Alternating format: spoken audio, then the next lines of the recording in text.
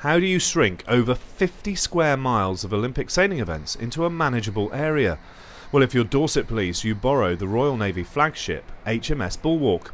At the end of April, this vessel hosted a 4-day exercise which proved its command and control centre as the natural home for joint operators to see the complex picture outside. Down here in the darkened command centre, police control room staff are able to manage the whole area, mapped out in real time. I've got Mike Romeo 2 ready in the harbour. Certainly in terms of maintaining an overview, getting the situational awareness, the various assets that feed information into the ship here certainly shrink the picture to make it manageable.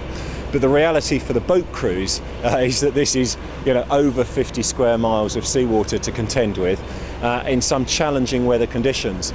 This stretch of English coastline is amongst the most beautiful in the world, but despite calm conditions for the exercise, Portland is renowned for its quickly changing weather conditions.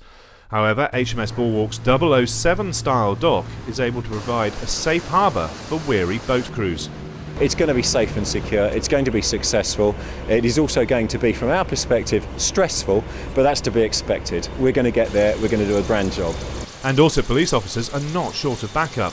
They have the support of all 3 armed services, including all-weather RAF Merlin helicopters.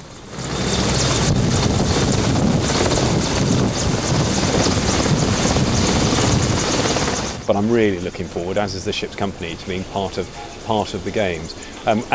And what's been really enjoyable has been spending the last 12 months working with Dorset Police, who we built up an extremely close, but perhaps most importantly, thoroughly professional relationship in the development of providing this security.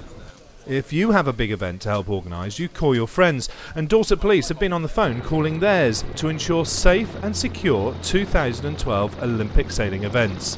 HMS Bulwark provides a visible deterrent for anyone who wants to disrupt the sport and support to help keep contestants and spectators safe.